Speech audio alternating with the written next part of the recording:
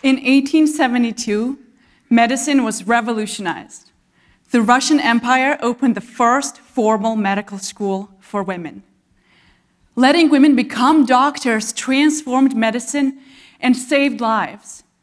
But how, and at what scale? In my research, I studied some of the first female physicians who lived over 150 years ago. To do this, I had to face two fundamental challenges. First was finding the data. I digitized documents from libraries in 3 different countries, covering over 350 counties of the Russian Empire over 35 years. These records track the numbers of male and female physicians, healthcare infrastructure, and vital statistics like births and deaths, all in rural counties of the Russian Empire where each doctor mattered. Importantly, I was able to pinpoint the year in which a county hired its first female physician.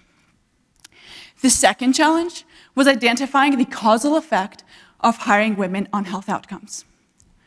I used the statistical method called the staggered difference in differences design, which compares changes in health outcomes in counties that hired a female physician in a given year to changes in those outcomes in counties that had not yet hired a female physician in that year.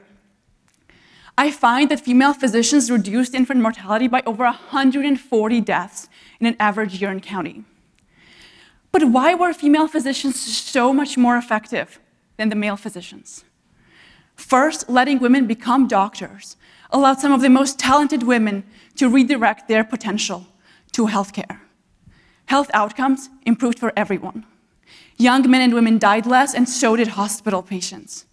Smallpox vaccines increased. Second, women started going to doctors more. In patriarchal societies, women would often avoid seeking care from male physicians out of shame or mistrust. When counties hired their first female physicians, their reliance on untrained midwives decreased, while births in hospitals increased, making it safer for both mothers and children. Overall, I find that female physicians improved health outcomes for everyone. But unfortunately today, due to inequalities in both education and the workforce, there are still many countries with very few female physicians, especially in rural areas. And as my research shows, alleviating these inequalities is imperative for all of our health and well-being. Thank you.